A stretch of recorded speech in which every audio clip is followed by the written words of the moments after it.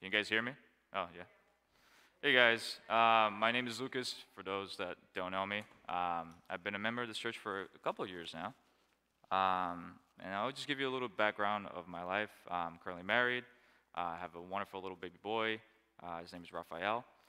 You guys might have seen my wife a few times singing up here and maybe at the main church. Her name is Rachel.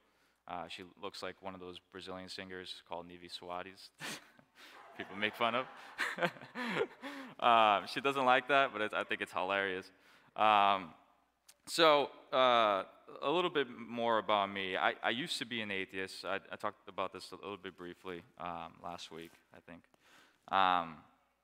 And around the age of 17, I started asking a lot of questions about what the purpose is of life and what the meaning of life is.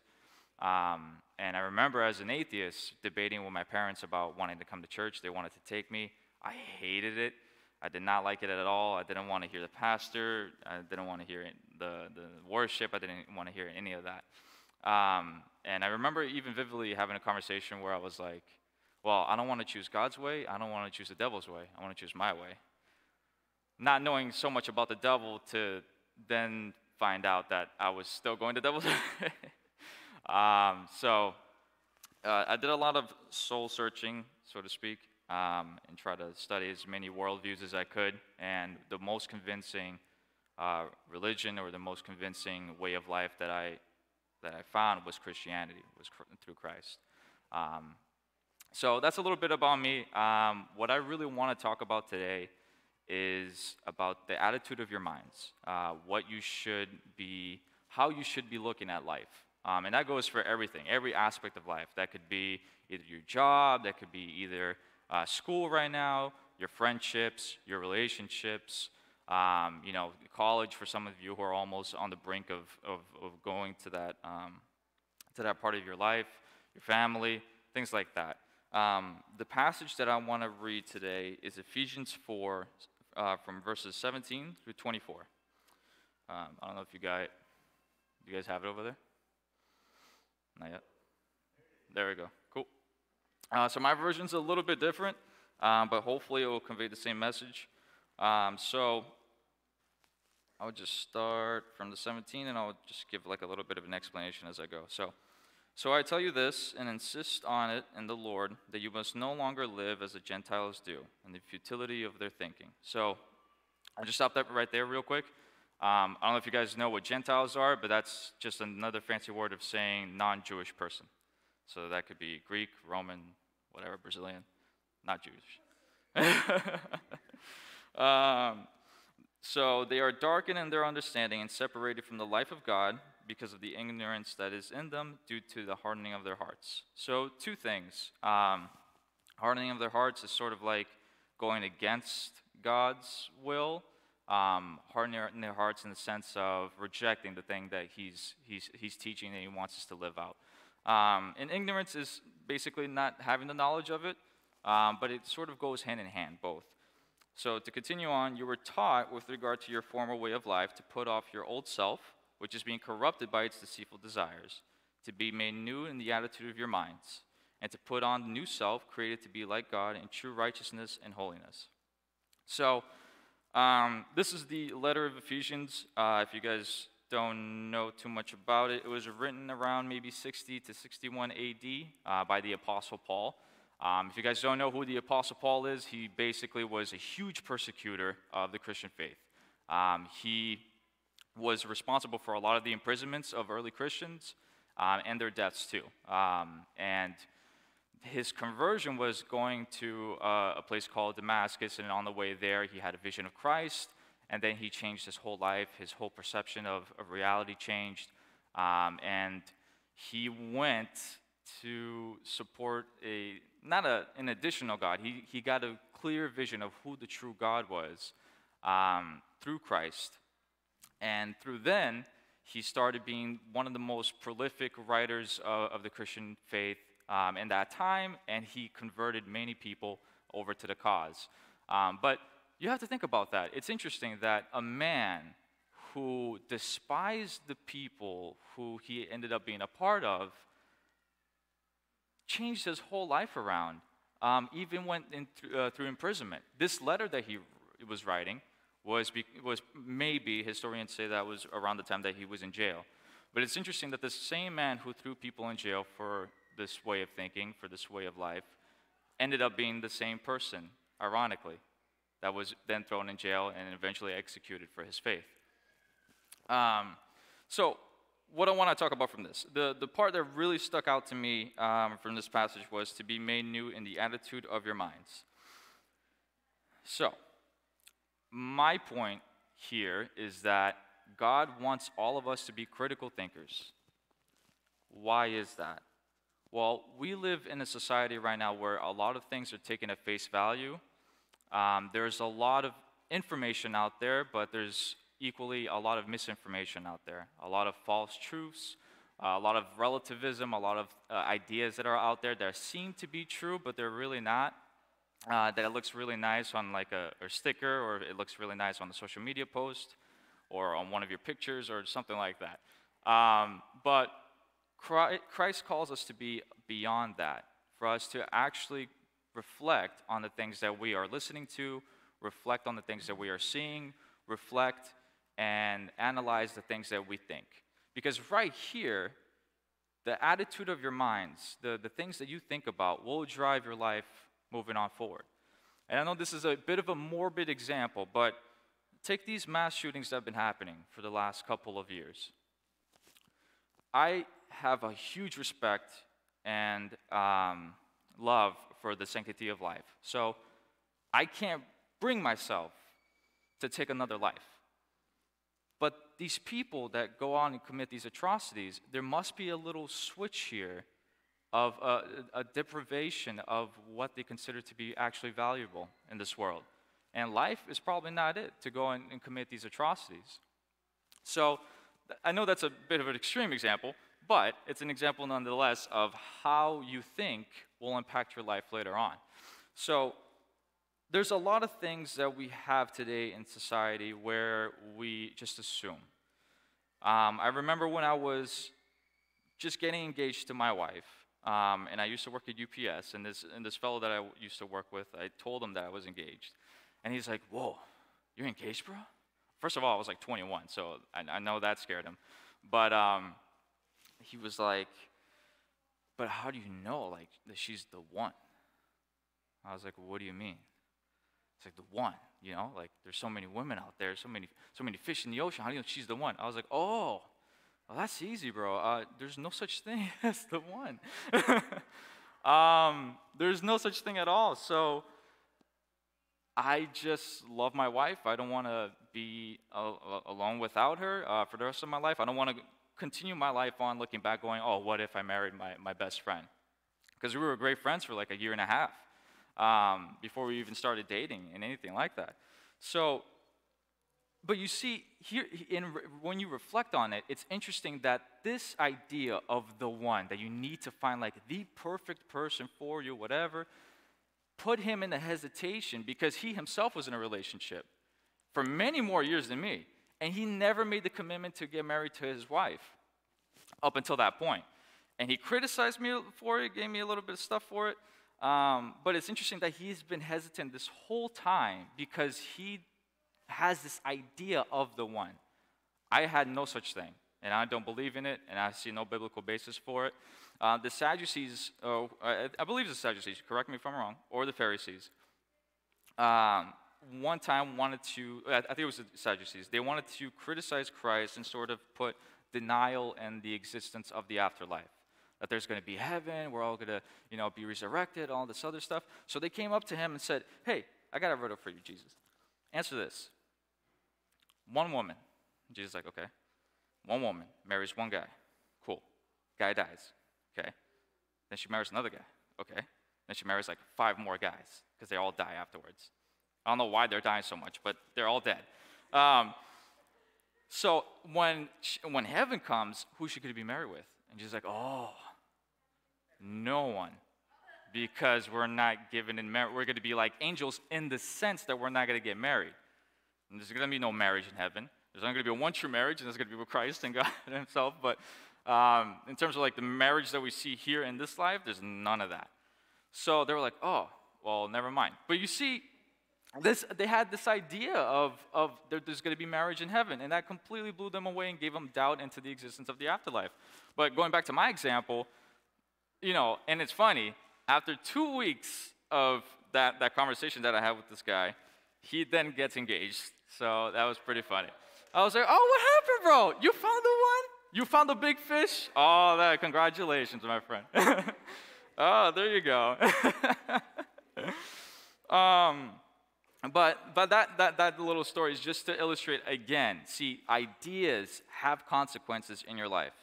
You have to really think about the ideas that you've been told, the ideas that you see out there in society. You need to reflect and think, how accurate is it? Because believe it or not, even our education system, sometimes, and I've been through the public system here in this state especially, and you guys can agree with me. A lot of the stuff that they teach us is like, when am I ever going to use this? Geometry, like you're not going to see me, like if I'm working at a grocery store, you're not going to see me go like, look at this apple. I have to measure the geometrical shape of this other apple and then to put, you don't need to do any of that. Obviously, it depends on what you want to do. If you want to be a mathematician, and then, obviously you need to learn math. I mean, how you can teach math if you're dumb in it makes no sense to me. But we're not all going to aspire to be that. So it's interesting that there's a lot of things that, like, as you grow older, you're like, really? What was the point in that? So it's things to reflect. I even remember when I was a kid, when I was like about maybe like 6 through 8, I had this idea in my head that teachers and I think adults were like all perfect, in the sense like they couldn't like do anything wrong. And I remember like having a class with my English teacher, and she said something wrong, and then the kid corrected her. And her reaction was, oh, yeah, no, you're right, I made a mistake. I was like, you made a mistake? You can do that? Oh, my God. And then I left the class, and on the way back home on the bus, I was like, oh, my God, is all teachers this inaccurate? Or did they all make mistakes like this? Well, what about adults? So should I take everything that an adult says as like 100% accurate? No, obviously not after that example. Then I started doubting things, but not to the point where I was like super disobedient and just like hated adults, period, and try to give them a horrible life when I was around. But when they said something, I was like, okay. I don't know if that's like 100% true, but I respect your opinion. That was sort of like my reaction towards it. So. God wants us to be critical thinkers. He wants us to reflect on the things that we currently believe, because believe it or not, we have a lot of ideas in our heads that are constructed by society. You develop it through your, through school, through your friends, or whatever, through your parents, and they may not be 100% accurate. So the question is, so where do you get those ideas and try to compare them to see what actually is true? And this is my first point. The first point is, and this is a very basic thing, but unfortunately despite us having all the access to it, more than previous generations before us, we seem to be the most illiterate in it, which is the Bible.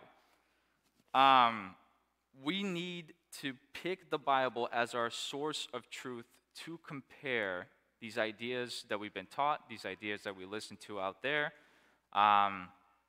and honestly make a judgment call on what the Bible is teaching about it, so that we can apply it in our minds, and then we can live it out and glorify God in it, and also bless others around us. So first point, pick the Bible as your source of truth. And we talk about the visible church and the invisible church. I'll never know, and nobody here will ever know, who actually here is a true Christian and who is not. For those of you that might not be Christian, might not hold to the faith as others, I want you to genuinely reflect about what your source of truth is. Because if it's not the Bible, and if it's not any other religious book, then what is it? Especially if you're an atheist. And this is a question that I asked myself when I was younger, or around the age of 16, 17. Where am I going to compare this moral landscape that we live in? Where is the source of truth? Like I talked about last time. Everybody says one thing about a position, about how you can support, like I said last time, about the Black Lives Matter movement. How can you support it? And then some people say, oh, you got to also support homosexuality and transgenderism. And then other people say, no, you don't. And it's like, okay, well, who's telling the truth? Who's right? No one knows, right? Because they don't have a moral absolute truth. We've eliminated the Bible out of all the public schools. We don't have a moral center of truth. Not anymore. In terms of like the public school. We still do, because we're Christians. But everybody else, not so much. It's really relative. So pick the Bible as your source of truth. Second thing, be skeptical and ask questions. Not in the sense of throw everything that you are currently, know and just out the window. Just don't throw it out just like that. But for things that you may have a little bit of doubt about, ask questions. Investigate. Look into it. Look at the Bible. See what it says about it. If it doesn't say much, unfortunately, we're not always going to have all the answers to our questions, but ask anyway. It's really good, and I love that we're doing this after every sermon here. You need to ask questions so that you can develop your minds so that you can think more like Christ. You need to be like that. It's a good thing. Don't think it's a bad thing. It's a wonderful thing. It breaks us out of this mold that society probably puts us in, and we can be outside of it and bless others with the knowledge, the true knowledge that we have about Christ, about humanity, about civilization, how it should be, how it should live, how we should teach, how we should, listen to music, marriage, all these wonderful things. So be skeptical and ask questions about it. And third, and pretty much straightforward, apply the ideas and compare them to the Bible. Compare what they teach about it. It's a bit redundant, but seriously, apply those ideas to see what you get. Because believe it or not, you're going to be very surprised on a lot of things that you find out about that we've been taught as, since as kids, that's not true. And there's ideas out there that are being promoted, that are being very mainstream ideas that seem that it's very good and it's very, attractive to the ears, but it turns out to be nothing. There's even that saying, not all that glitters is gold, right? It doesn't appear as it seems. It seems like it's a good thing, but it's really not. So, yeah, that's really what I wanted to talk about, actually. So,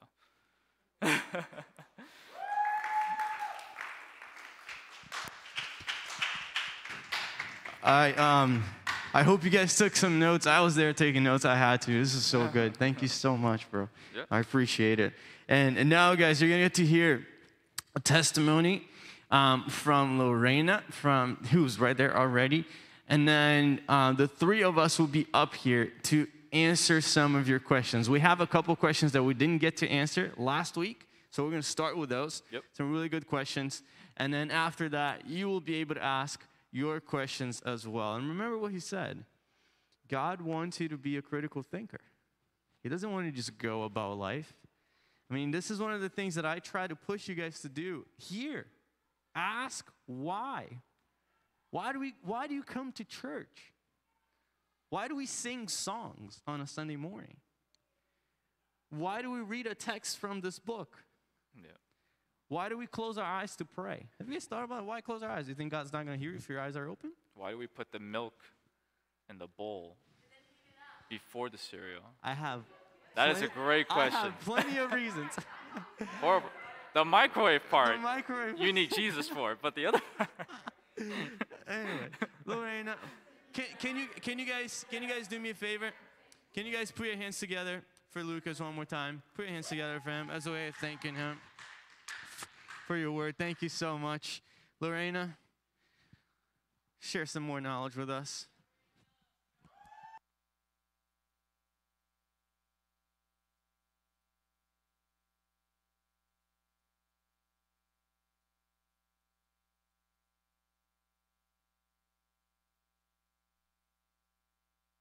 Hello? Oh, jeez. Hi, everyone. If you don't know me already, my name's Lorena. If you've heard my name but you didn't know who I was, it might be because that kid back there is my sister. And if that's not the reason, well, then I'm sorry about whatever you heard.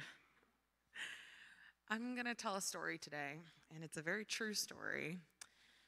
And it's written in the form of a letter to my younger self. And before I start, I would like to place an official trigger warning because I respect you all that much. I will be talking about anxiety and depression, and I will be talking about suicide. And so before I start, I want us to all bow our heads and close our eyes and take a moment in prayer. And if you feel like these triggers are not something that you can listen to and deal with right now, I encourage you to step out to our hallway area in the back and just hang out until it's time for questions. After all, we don't want to trigger anyone in a way that is uncomfortable. If you feel like you can stay, I highly encourage it. Not because I have anything fantastic to say, but because I think God is really moving in this place. So let's just have a quick prayer. And like I said, if you want to slip out unnoticed, you are totally welcome to do that. All right. Everyone bow your heads and close your eyes for a moment. Lord Jesus, I praise your holy name because I can, and I thank you for that. I thank you that we are given the opportunity to be in your presence, to be so close to you, God. I thank you because you are in this place constantly, because you are always with us, even when things get dark, even when things get confusing, when we have doubts and questions, when we're uncertain of ourselves and of the world. I thank you that you are a constant, that you are a certainty that we can have. And I ask, Lord, that you may be in this place beyond today, that you may be in our lives beyond today, and that you may bless lives in this room today. In Jesus' name I pray, amen.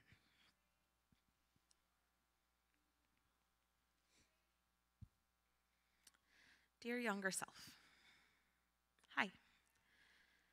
I'd ask how you're doing, but I know it's not good. I'd ask what day it is, but I know it by heart. Christmas of 2017. I'd ask if you like that new house that you and the family just moved to, but I know you hate it. And I know that you're 19 right now, a sophomore in college. I know you just failed some classes.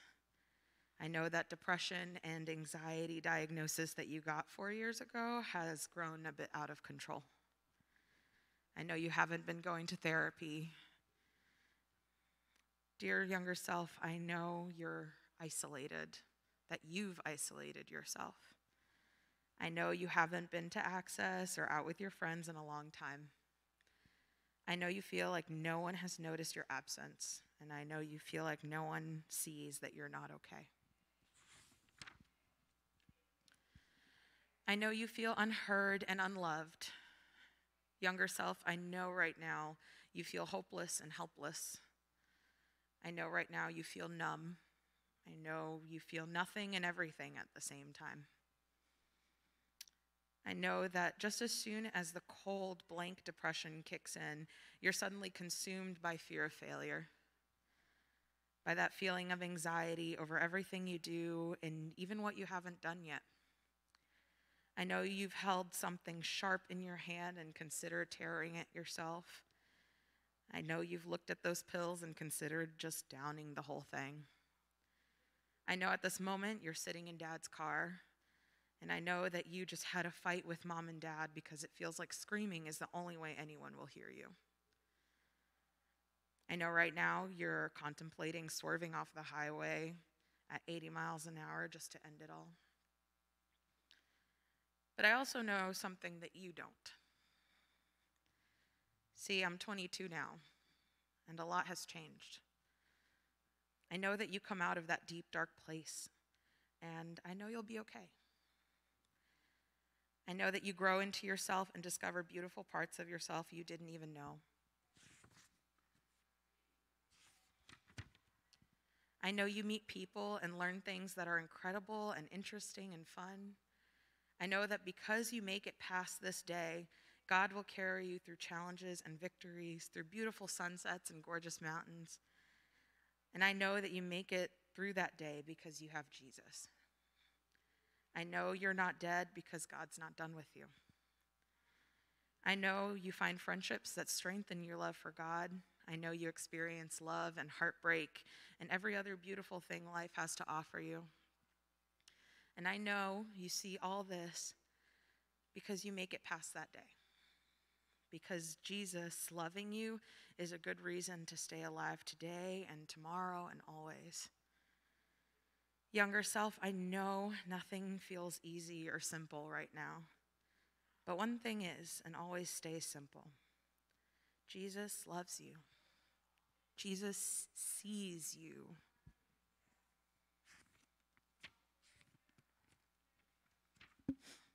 Jesus hears every cry and is with you even in that deep darkness.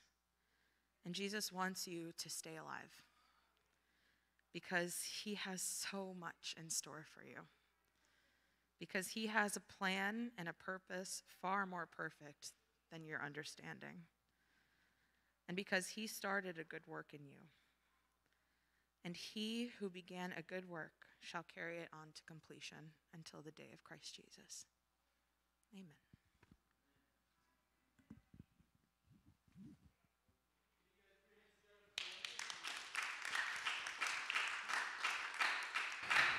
Lord, thank you so much for sharing this with us. And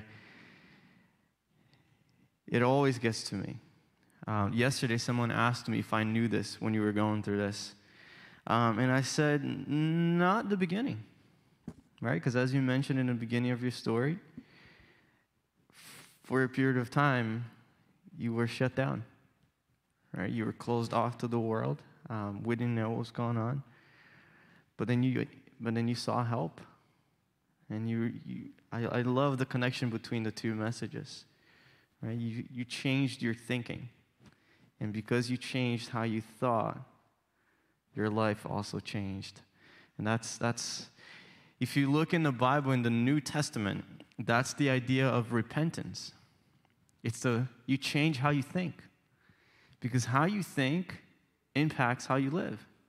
You live the way you live because you think the way you think. Right? You come to church the way you do because you think the way you think. You sit the way you sit in church. You clap or not clap. You worship the way you do because of how you think about worship. You go on living because of how you think. And a lot of times because of God's grace too. Right? As you mentioned, God was not done with you. There's a song that says that. God's not done with you. We're going to sing it soon in the following weeks. But if you want, just go ahead and start listening to it. It's a beautiful song. And now I want to give you guys the opportunity to ask questions. I don't know how much time we'll have because today there's also the vaccine clinic going on downstairs. And that's happening from 10 to 11.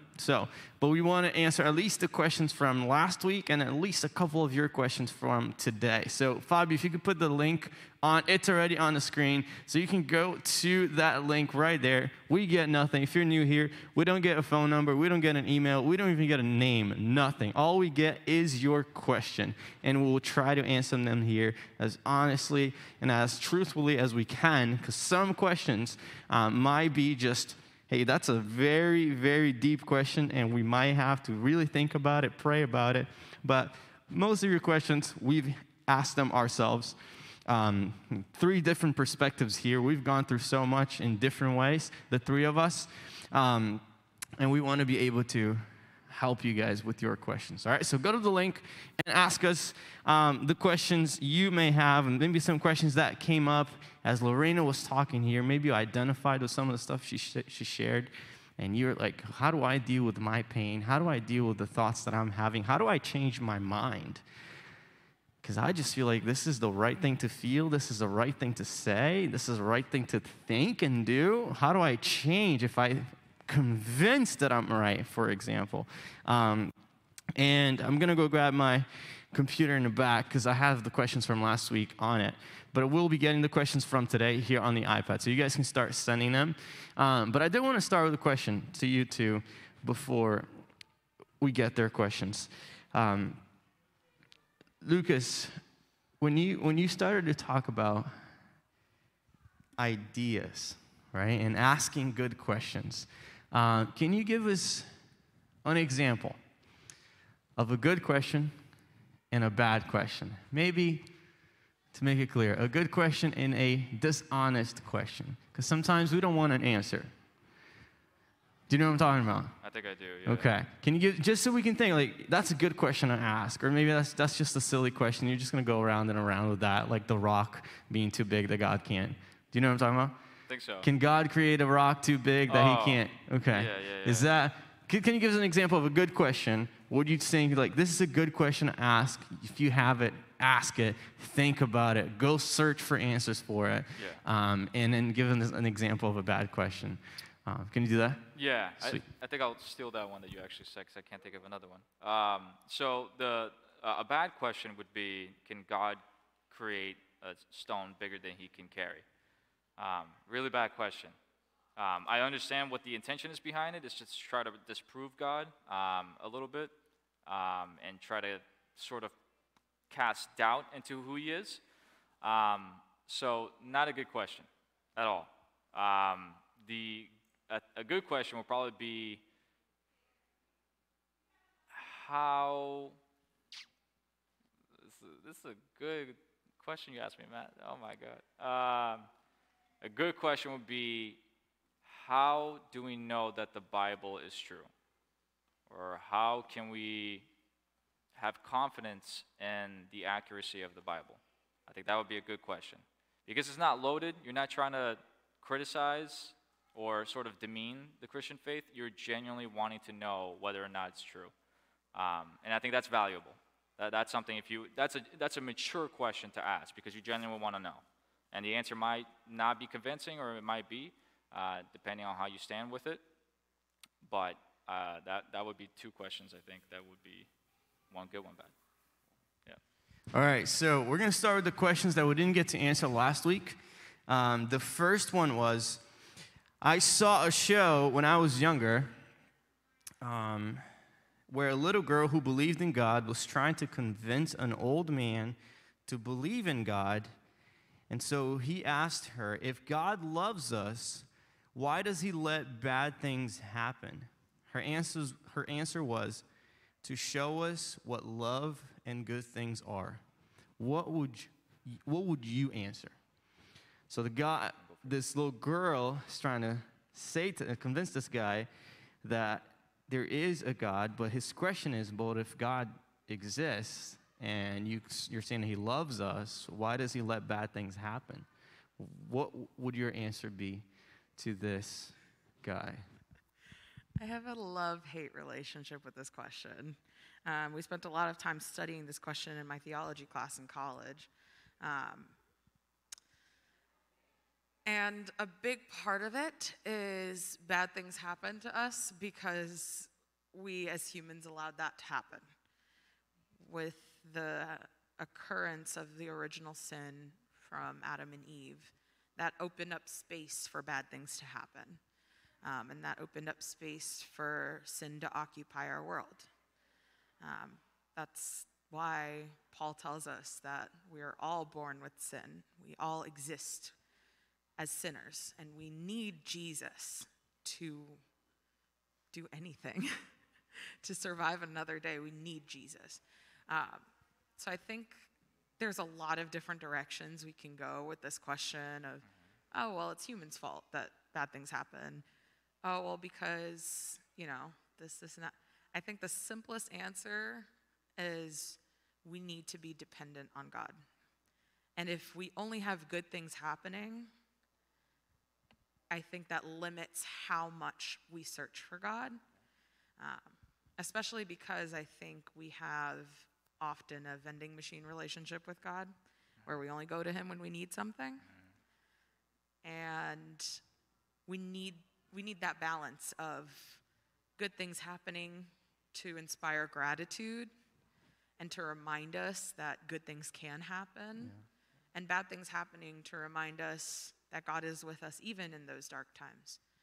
And also that this is not how it's supposed to be, right? Bad things remind us that this is not how things were meant to be, right? This is not it. Because of sin and brokenness and Satan, right, this world is experienced by us, not how it's going to be when Jesus comes back and puts everything right, right? This is wrong. Why do I have chemical imbalance in my brain? Why do I feel depression? Why do I feel anxiety? Why do I feel sadness? Why is my mom, just last night she texted me again, she's like, I couldn't sleep the whole night, I had pain, so much pain, I might have to go to the hospital today. Why?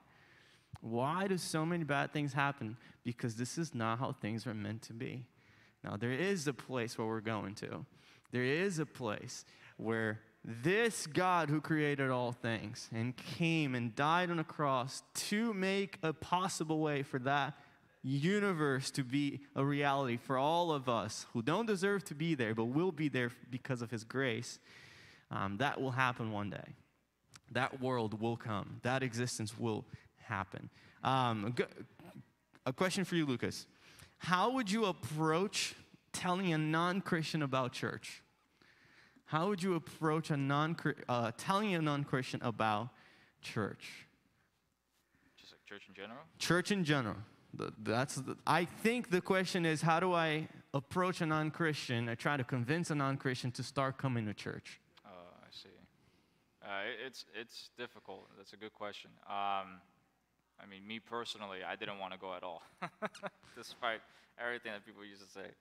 My mom would say, "You're going to hell." I'd be like, "All right, see you there." See you there. I used to be horrible. I'm telling you, I was a horrible kid, man. But I think if I were to approach a non-believer and tell them to come to church, I would introduce, along with the message of coming to church, the invitation to come to church, with the gospel. I think that's the best way, in my opinion, to talk about Christ, and also sort of invite them to church. You talk about Christ, you talk about the work that he's done on the cross, the resurrection, what the cross actually means, that we have now reconciliation back with God because of our, like Lorena said, that sin entered the world, so there was that break and that separation from God. But now through Christ, we have that unison that we can look forward to after the past life. I would talk about that, and then also say, hey, if you want to learn more about this type of message, the implications of it, the applications of it, come to church. You know, we have worship.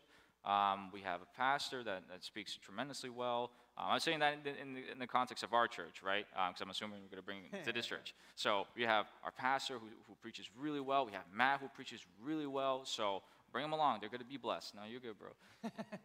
They will be blessed. So I would introduce it like that, because other times I see a lot of this sort of mistake. In my opinion, it's a mistake where you put off telling someone about the gospel and rely on the church to do it.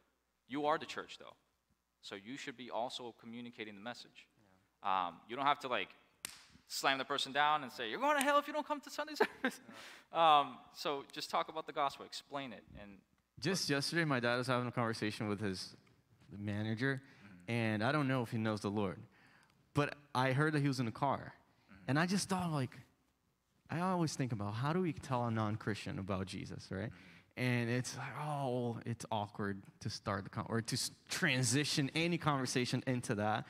But it really it'll throw him off so much that you have to answer. Yeah. Imagine you're just having a conversation with a friend, and then all of a sudden you just turn to him and you go, do you know Jesus? By the way, do you know Jesus? Yeah.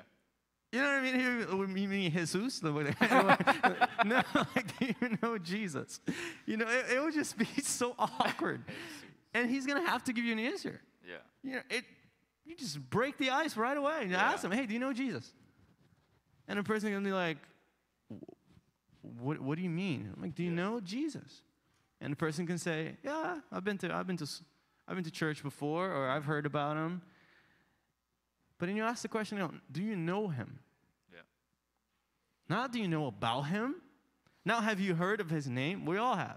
You live in America, if you have a cell phone, you've been exposed to the name of Jesus. But ask, do you know him? Because you have an answer that a person has, and you have an argument that a person has never heard of before. That Jesus is a person to be known. It's not a religion to follow. It's someone to get to meet. Just like you would ask someone, hey, do you know Mel? Do you know Lorena? Do you know Lucas? Do you know Jesus? And that's going to break so many barriers, because the person's going to be like, maybe the person has the idea that God is out there somewhere and we are down here. And Jesus came to break that. Like, no, we can get to know each other. We can walk with each other. We can go through highs and lows. We can go through dark moments and light moments together. Couple more questions. This is also from last week. Lo, you can answer. I'll give you this one. But Lucas, feel free. We'll jump into. Yep. When I was younger, I was exposed to porn, and it has affected me till today. How do I stop coming back to it, and will God forgive me? So I was exposed, and it has affected me till today. How do I stop coming back to it, and will God forgive me? First thing I'm going to answer, God will always forgive you. It does not matter how far you've gone. It does not matter what you have done, because we have that kind of God, the kind of Jesus that gave up life to make sure that you are always covered. Does that mean you should do things on purpose because you know you're always covered? No, not at all. Mm-hmm. But know that you are always coated in the blood of Jesus, and that is ultimate forgiveness. With that said, part of our mission as Christians is to run far, far away from sin. Run as far away from it as the east is from the west. And part of that means having accountability, but not just with yourself. It means from another person. With things like porn especially, I think those things that happen in the darkness are the hardest ones to overcome. And it's not just porn that happens in the darkness. Anxiety and depression can happen in the darkness. There are a list of things that we want to overcome that happen in our dark, quiet, alone spaces. Exposing that to light is what gets us to move past it. Find someone older and wiser than you. I will advocate for this as long as I live. Find someone older and wiser than you to be a mentor, to be an accountability partner, to be someone who can give you encouragement, but also call you out on things that you know you're not supposed to be doing. The first step you've already accomplished, which is knowing what you're doing is wrong. That's a very hard first step, and you've done it. I'm proud of you. But also make sure that you find someone in your life that you can be honest with, that you can say, yeah, I watched something today I wasn't supposed to, or I did something or said something today that I shouldn't have. Can you help me not let that happen again? There's some security stuff that you can put on your phone. I have it to this day. Like, I can't look up even some Google. Like, generally, if it has the word adult in it, it will lock my phone, right? To this day, I have that on my phone. Matt, you're that weak. No, I'm that protected, right? It's perspective. I'm like, no, I want to make sure that it's not there. You know, there's some stuff that I need my wife to get on her phone. I'm like, hey, can you look up this article for me because it has the word adult in it, and I can't read it, or I have to go to my laptop, but not on my phone. It's locked. It's there. There are some people you have to unfollow them. There are some places you need to stop going to them. Okay, but you have to, I love what you said. You have to find someone. You cannot fight this battle alone. Cannot fight this battle alone. I think one of the biggest lies of pornography is that we don't think it's that bad. It's an addiction. And I think it's even worse than some drug addictions, because the drug addiction, if you take heroin, for example, will start to affect your health, and everybody notices right away. Porn doesn't affect your health like that. It takes longer. But it's taking a hold of your brain, and it's also changing your health, and you're not even aware of it, but it's already affecting you so much. Find a friend. Open up to someone. Listen to me. If you don't open up, it's not going to work. You cannot do this on your own. You cannot do it. You cannot do it. So I love what you said. Find a mentor. Another question. Lucas, I'll go to this one for you. I'll go to you for this one. I hate myself and the way I look. And every time I think about it, I think how I hate God's creation and how He's disappointed in me. How do I start loving myself? Wow. We just want to say we feel with you here, honestly. Don't think you're alone. Thank you so much for saying this. Really appreciate it. I've had the hardest time loving what I look like. Same. Throughout my, up to, I don't even know, 19. So almost my entire teenage year, I hated what I looked like. I would never wear a T-shirt, like a short sleeve shirt, because of how skinny I was. I remember having friends like holding onto my wrist and me like, look at how skinny you are. Oh my God, you too? You too? Yeah. I hated that. Still to this day. To this day? Oh, please, I'm almost 30 and you can still do it.